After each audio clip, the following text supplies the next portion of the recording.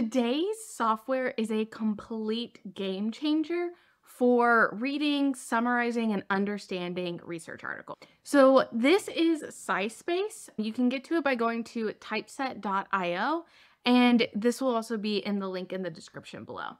And what they have just come out with is an AI co-pilot that really becomes like a research assistant. You ask it questions and it gives you information. So that's what I'm going to be walking you through today. So once you come in here, you can create a free account, and that'll allow you to actually store the papers that you're working on in there, or you can just search without an account at all. So I'm just going to search my most common steroids and ion mobility and press enter. We can see that we get papers starting to show up here. So I can just open these up in new tabs. So I'm going to open this one up. This was my first research paper. And you can already see that you can get like little snippet summaries here. So if I just go to the 3-minute summary, it just gives me like general bullet points of the specific information that I'm looking for. So this is really similar to a paper digest or a scholarly that you could get if you're interested in this. But I specifically want to show you Copilot. So if I open this up, you can see that I've already started asking it questions over here, and it's giving me answers with this one because this is an open access paper. So SciSpace is able to actually access this paper. But if I go to one like this, it can't access this paper because it's not an open access paper. And so if I start asking it questions, it might have a difficult time giving me really good answers because it's not an open access paper. So this actually was able to give me a good answer using the abstract. But what you can always do if you want to access the full paper that maybe SciSpace doesn't have access to is you can upload a PDF in. So I'm going to click upload PDF, and I'm going to upload one of my PDF files. And so I can just drag and drop it in or click browse. So I'm going to click browse. I'm going to go into my downloads, and I'm going to open up this one right here. So this is the paper that I actually just put out a video on, walking through this paper and how I wrote it. This is my second published paper here. And I'm going to click upload one file, and it's going to upload it into the system. And now you can see there's two here because I had already uploaded this one earlier just to be able to play around with. So now I want to open up this paper and actually give you a good idea of what this Copilot can do. So I'm just going to click on it to open it up.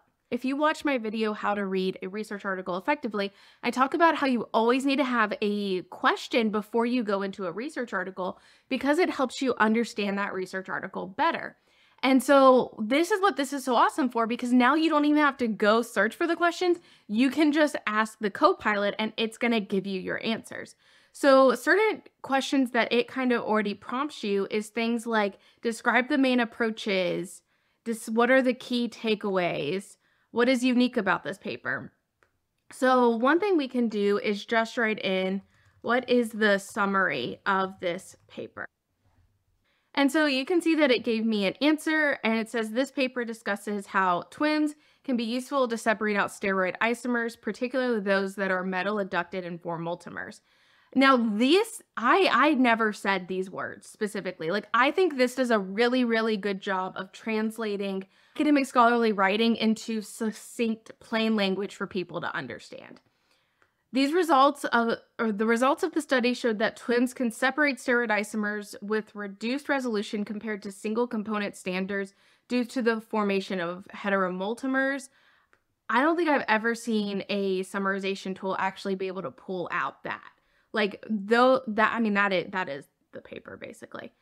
The CCSs were measured and compared with CCSs obtained from single. These results said that CCSs can do that. And then finally, a complex mixture was analyzed.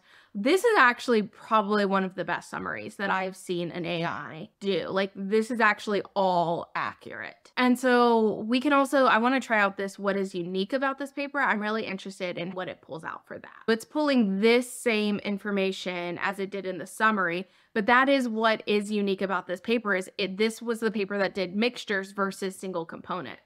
I was hoping it would give me a little bit more, but it is very similar to the summary, but it's pulling out specifically what is unique about this summary versus others.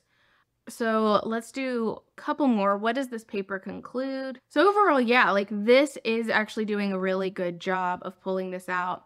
I'm also going to ask, what are the limitations of this paper? This is one, if you have not checked out my 30-day research jumpstart guide, this is one of the ways that you can start developing ideas. And if you're interested in that, I'll leave a link in the description below. So it's completely free, like PDF that walks you through how to develop your ideas and find research papers and all of that.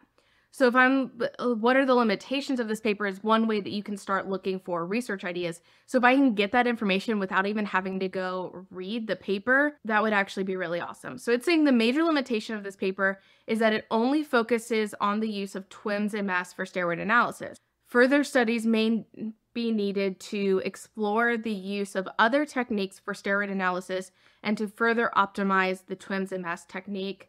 The resolutions were based on the analysis of mixtures, and further studies may be needed to assess resolution of single component standards. So that's really interesting because this part right here has already been done. That was actually done previous to this paper. So I wouldn't really call most of this a limitation of this paper. What I was really hoping they would pull out here is the fact that the heterodimer decreases resolution. But the actual, if we go to the bottom here, I want to show you what specifically I say here. So I specifically talk about doing it in tandem with chromatography. So it is kind of getting similar, the fact that I only did TWIMS and MAS and that something in tandem with that could be helpful. So now let's jump into more specific questions that you can ask. So if you are reading this and you see TWIMS and MAS and you're like, okay, well, I don't know what that is. Let's just ask it, what is TWIMS? So if I'm just reading this and I don't understand what a specific word is, can CoPilot just give me the answer to what that word is? So TWIMS is a technique that combines traveling wave eye mobility spectrometry with mass spectrometry. And then it actually tells me what TWIMS is. That's so cool. So like I get this all the time when I'm reading biology papers because I'm like reading it and I go, what is this word? I could just ask CoPilot instead of having to keep going up and referencing the introduction section and things like that. I can also ask what solutions were used in this paper. I'm curious about this because solutions is like two component, like for me, I'm talking about like chemical solutions, but it also could be pulling in like, yeah, so it pulled in a different version of solutions, which is like, how would it be used? So that's not what I was looking for. What mixtures were used in this paper? So it says the paper used mixtures of steroid isomers, which is accurate, specifically monomer, trimer, and metal adducts, as well as a heterodimer formation. That's not really the mixture. That's just what came out of it. Only complex mixture of 5 was analyzed. So that is true, but I guess I'm not getting what I really want. So what if I do what approaches were used in this? So this is pulling in pretty good, all of this, except here. This was never used. Ultra high performance LC coupled to tandem mass spec. That was an intro. That was a part of the intro, I think. I think it's combining those together.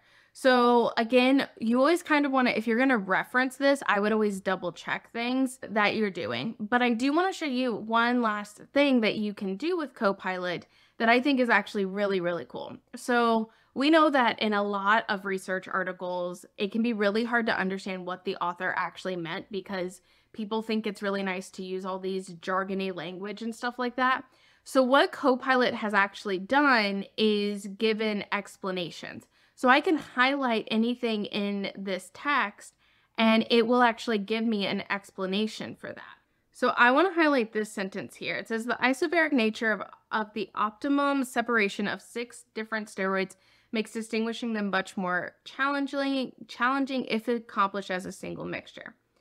So I'm going to just highlight it and it's going to populate it into my CoPilot and then it's going to tell me what it means. So the highlighted text is referring to the difficulty of separating different steroids from each other when they are present as a single mixture. This is because it is difficult to distinguish between different steroids when they are isobaric, have the same mass. So the fact that it's like telling me what that means, I don't have to go figure it out.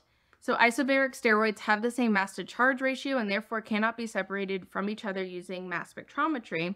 As a result, if steroid analysis is to be accomplished as a single mixture, it is much more challenging to distinguish the different steroids from each other. I think that's a really good way to break this down into plain English. I think Copilot does really, really good on the overarching things and on the explaining, like breaking jargon into plain English. I think it does an amazing job of this. And I mean, I would definitely recommend using it, especially because it's free for you to use. Like, just go check it out.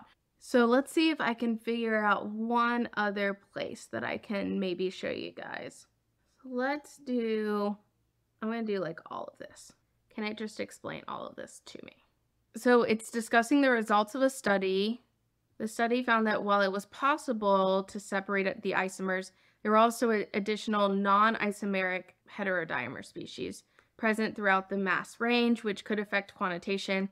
This means that it may be difficult to accurately measure the amount of each steroid present in the sample, which is completely accurate. And I don't actually use those words. Honestly, this could probably help you with your own writing and being like, what is the more plain English way to say this?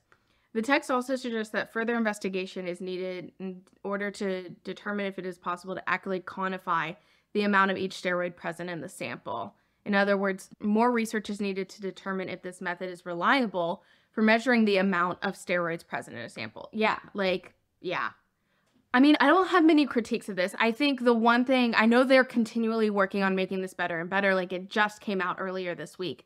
So I think the one thing is that just some of the more specific questions, you might want to just make sure double check with the actual article to make sure it is making sense. But I think using it as a way to summarize articles, answer specific questions, and especially if you're reading it and you don't know what this one thing means, being able to ask it that instead of having to go to Google or somewhere else to try and figure out that information, I think is such a game changer to making us more efficient.